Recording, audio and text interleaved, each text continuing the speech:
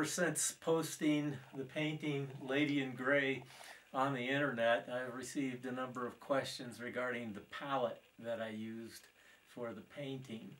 What I want to do is talk about the beginnings of my decision with this color harmony. First of all, the harmony I used was raw sienna, cadmium yellow pale, magenta, manganese blue hue, Portland gray medium, and titanium white. That's the short version of the palette that I used. Further thoughts, what did I find difficult in the piece and what did I find most enjoyable? So why don't we pull in to the face. One of the things that we're dealing with are colors that aren't black.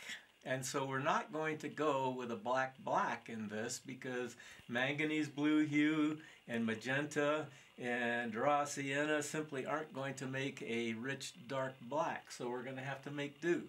And so it's one of those things where I don't think anybody's going to miss a black. In fact, I think it's better because it's not as contrasty.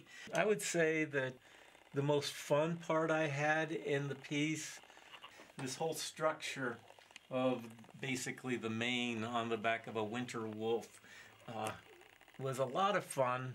So again, God bless. Thanks a lot.